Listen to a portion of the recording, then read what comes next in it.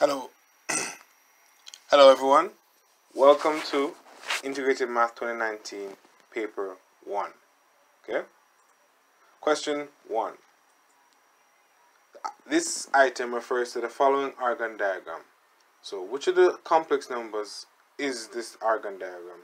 Now we know that the x-axis is positive because it's to the right. We know the y-axis is negative. So we're looking for 1 minus 4. I, because the y-axis is always imaginary, so that would be A. Okay, now let's just mark it and to make sure that we got it right. Yeah, okay, next question. So the x, as I said, the x coordinate is 1 and the y coordinate is negative 4. So, question 2. If z is equal to 1 plus I square root 3, then arg z is equal to. So, if we look at this chart for the tan inverse of different angles, right? If we tan inverse, because the imaginary is square root 3, so if we say square root 3 divided by the real, because that's the equation, right? Square root 3 imaginary divided by the real, which is 1, that would be the tan inverse of square root 3. Okay? And if we look, the value is pi over 3. Okay. So now that I got my pen back, let's just mark it, pi over 3, and this one was 1 minus 4. Alright, let's move on. Question 3. This item refers to the following quadratic graph. So which of these is this quadratic graph? Let me show you the steps to answer this question. So the first step is to find the y-intercept. What is the value at which x is equal to 0 where the graph crosses the y-axis? That they pointed us to be negative 3 right here. Okay. Next step. Find the x-intercept. The x-intercept now would be with x values when the quadratic is equal to 0. So that means the quadratic is solvable.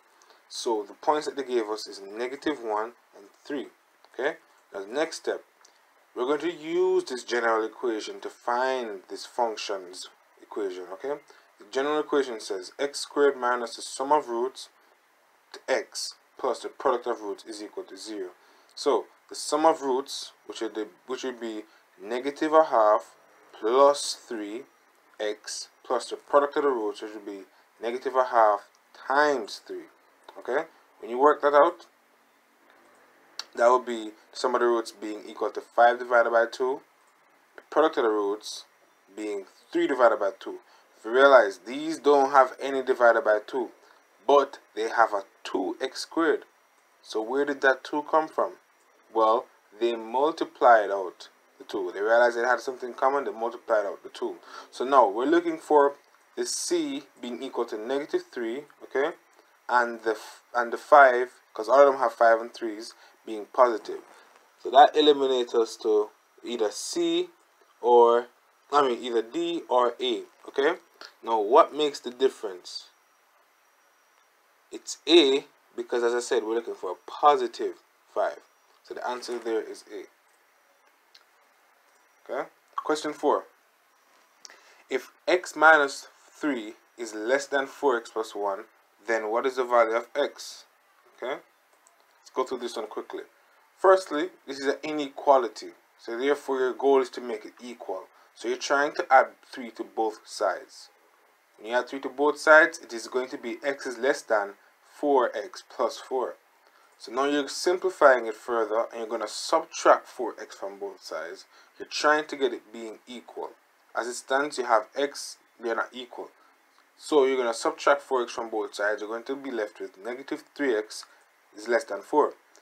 Then the next step after you have this, you're going to say multiply both sides by negative because x cannot be negative. They said then x positive. Okay? So after you made x positive, we're going to say 3x is greater than negative 4. You're going to just simply transpose the 3 off of the coefficient of x, and you're going to get x being greater than negative 4 divided by 3. That is the choice D. Great. Let's move on. We're on great progress. Question 5. Okay. The log 16 divided by log 2 is equal to. This is obviously logarithmic rules. So you're going to apply one of the rules that says the log of C, log of base C, B, divided by log of base C, A, is equal to log A of B.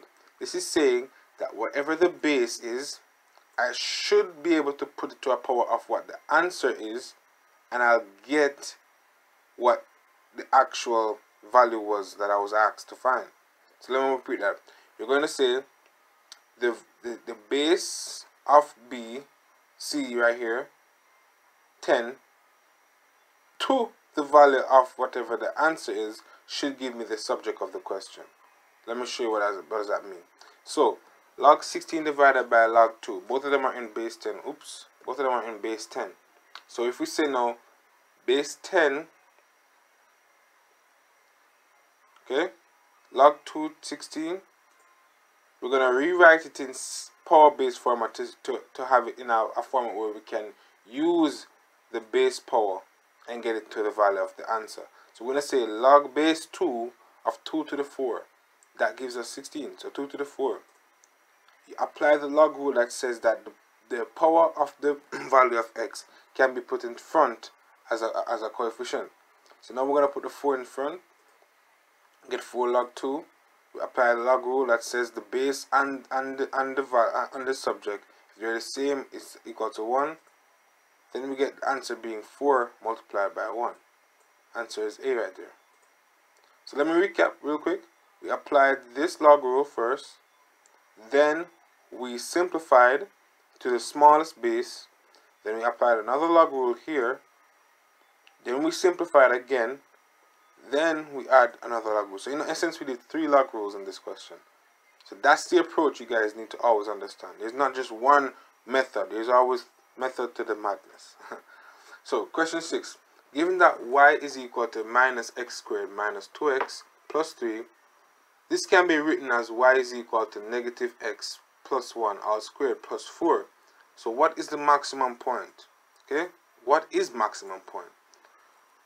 Maximum point, in essence, is basically the furthest point of the graph, the highest peak, the peak of the graph. Okay.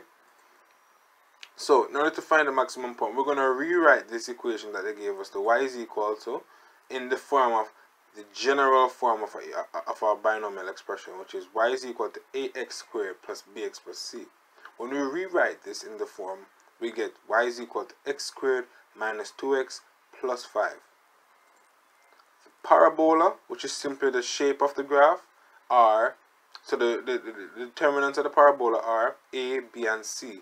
We can class it as the coefficients of x squared, x, and the constant c. So we're going to say, since we have 1 as a, negative 2 as b, and c as 5, we can then use the determinant equation, which is to find the vertex, and that would be the maximum point. So in other words, there is either vertex or maximum point. These two are saying the same thing. The vertex of anything is the highest peak. The maximum point of anything is the furthest peak. Same thing. So, when we work that out further, we find that the value is negative 2 divided by 2. That's negative 1. Then we're going to try to find the y component of that x value. So, to find the y component, we simply plug in the 1 into this equation. Transpose. Okay? Let me show you what that looks like. And if you want, you can pause the video and read further through the steps. Question 7. Question 7. The gradient of the line which passes through the points P, negative 6, negative 4, and Q, 4, negative 3 is... So, the gradient, in essence, is always going to be the rise over run. But what if you have 2 points? That means you're going to have 2 rises and 2 overruns. Right? That is simple explanation. So, to write 2 rises and over 2 runs, you simply just say y2 divided by x2 minus x1 minus y1 divided by x1. That's basically what it's saying.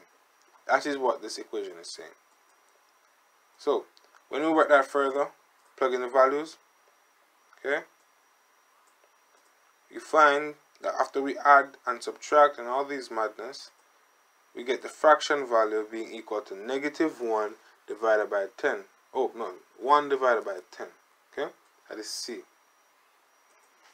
Question 8. If t is equal to ax to the 10, forgive my eyes, then what is the value of when you log it? So we're going to apply the log rule that says that when you have the base and the subject, you can split them into components of that base since they're the same. So we're going to say, for example, if we had instead of a we had 5, and instead of n, this is n up here, we had 2, we would split those into ln 5 and ln x squared. So this would be ln a plus ln x to the n, ln a plus ln x to the n, and we can carry it down and get the n in front, as I said before, so that would be a. Question 9. If x minus 3 is a factor of x cubed minus x squared minus 9x plus a, then what is the value of a? Okay, let's just quickly go through this one. So if they gave you a factor of anything, first of all, to have a factor of anything, that value or that equation must be divisible. So that means it must be perfect, or it must be equal to 0. So if they said x minus 3 is a factor, you transpose of the equal sign, you call it 0, and you're going to get x being equal to 3. Okay, so then we're going to plug this 3, right? We're going to plug this 3 into that equation, right there. We're going to plug it right into the equation. So we're going to get 3 squared minus 3 cubed minus 3 squared minus 9 times 3 plus a. Work it out, you multiply the numbers, you're going to get the value being subtracted here. Then you're going to have a minus 9 is equal to 0. Transpose, you get a is equal to 9. Pause the video as I said, and you can find the steps as seen below. Question 10. Okay, question 10. If 2 to the x is equal to 5, then x is equal to, alright, let's solve this one. If 2 to the x is equal to 5, remember, a function, if the function x is equal to the other function of g, then ln fx should give you ln of g. Right? We should know this. So ln 2 to the x is equal to ln 5. Then you apply the log rule that says the x can be outside. Right? X can be outside. You then say x ln 2 is equal to ln 5. You solve for x by transposing the ln 2 over the bracket. Why? Over the equation sign. Why? Because in the general form, if you have 5 by itself, that is a function, because you can actually plug in any equation and you will get 5. So therefore it had to be solved. So that means it's a g of x, it's a function.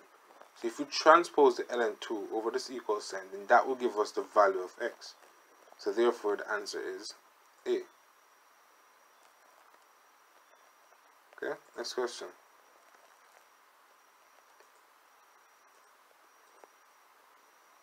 Alright. Oh, okay. We have reached the end. I hope you enjoyed this first 10 questions of the Module 1. The next video in the series will be Module 2 and Module 3 as followed.